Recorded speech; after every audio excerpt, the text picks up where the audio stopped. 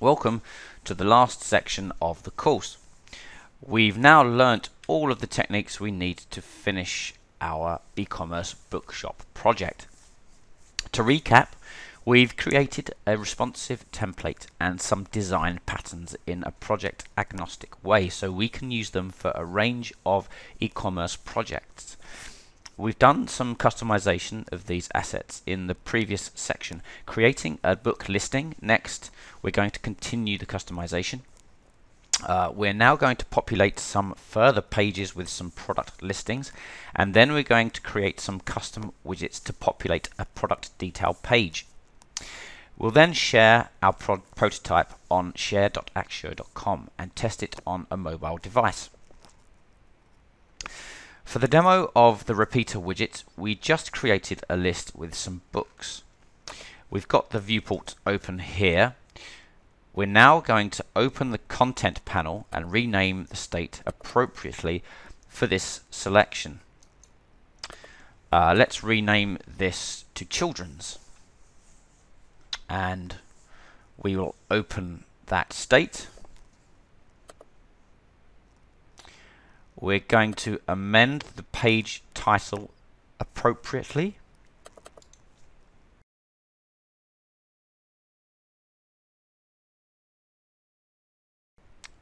Okay. Next, we're going to create a best-selling list. We'll use this selection for the default page. So we're going to move this into the default state position for the content panel. Up. Let's open the bestsellers state now. Double clicking. We'll rename this page title to Best Selling Books, and we'll delete this dummy text.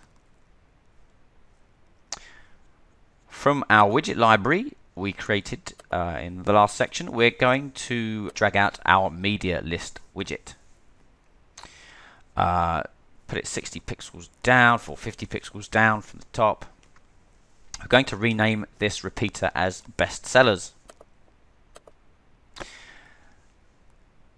We'll double click to open the repeater edit view. You'll find a file called bestselling.csv in the code pack, which has the required data. It's open here. We're going to Control C to copy it, and Control V in the top left cell to paste.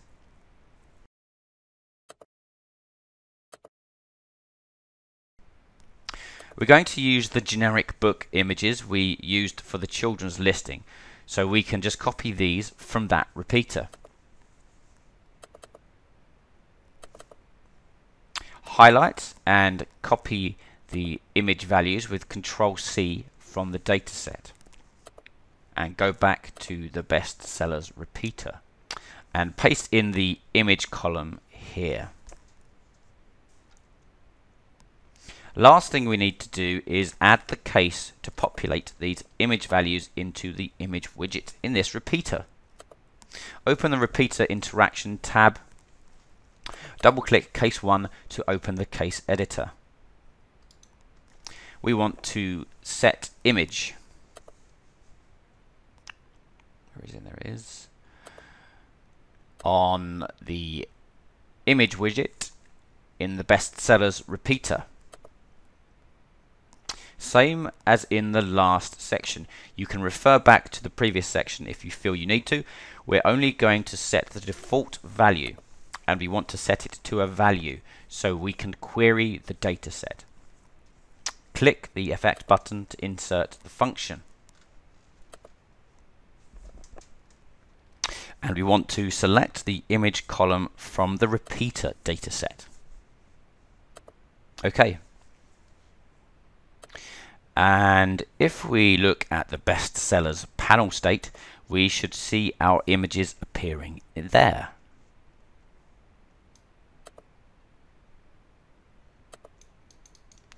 Great. Now, for completeness, we're quickly going to do the same for another selection that we're going to call Classics. You'll find another CSV called Classics with more data for the final product selection.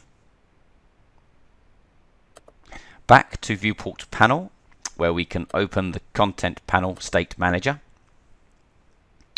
We'll change the state name to Classics and open this state.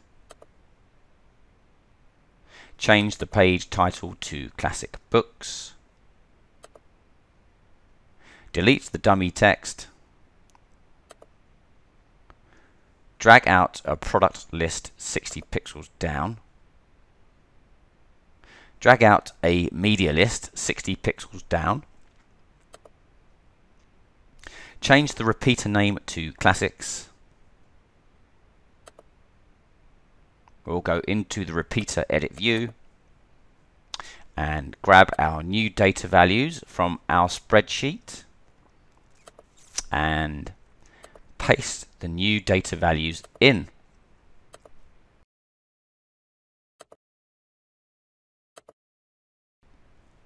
Let's copy the image references from the best sellers.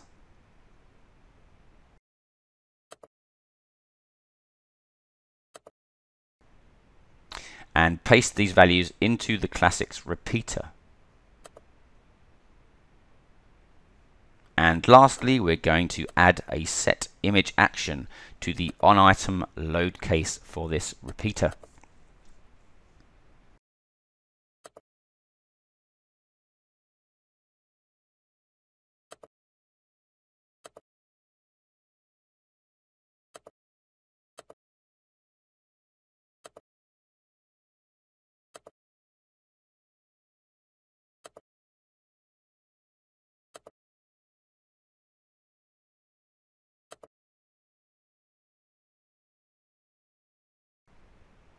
Okay, so now we have 3 book listings. Let's update our menu to reflect the products we've added.